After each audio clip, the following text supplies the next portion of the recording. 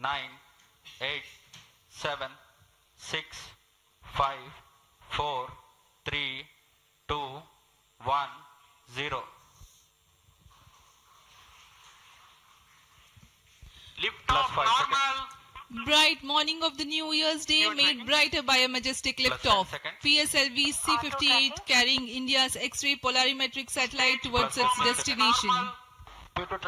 जी हाँ, इस वर्ष का प्रथम प्रमोशन श्रीहरिकोटा के प्रथम प्रमोशन मंच से PSLV C-58 का हमने सफलतापूर्ण उत्थापन देखा और यह अपनी उद्दिष्ट कक्षा की ओर निरंतर बढ़ता हुआ। प्रथम चरण का निष्पादन पूरी तरह सामान्य। Nominal thrusting by PS1 stage.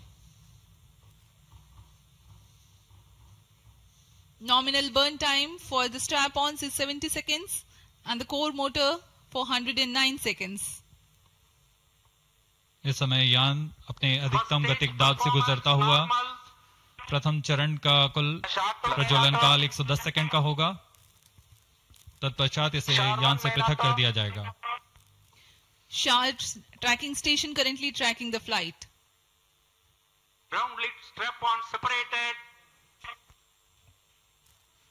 दोनों स्ट्रैप-ऑन्स को यान से पृथक कर दिया गया है तथा कोर बूस्टर अभी भी प्रज्वलित है। Presently the core S139 motor alone thrusting. The strap-ons have been separated. Normal.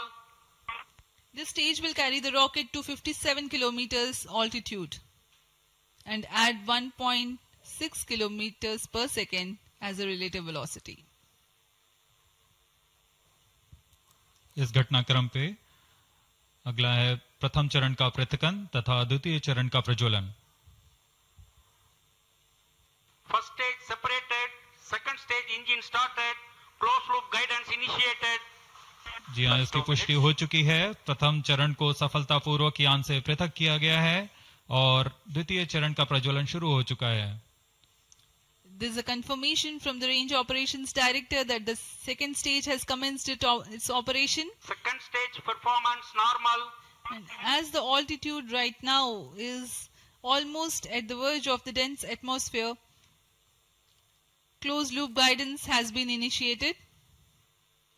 The next flight event is eagerly awaited. The next flight event is payload fairing separation.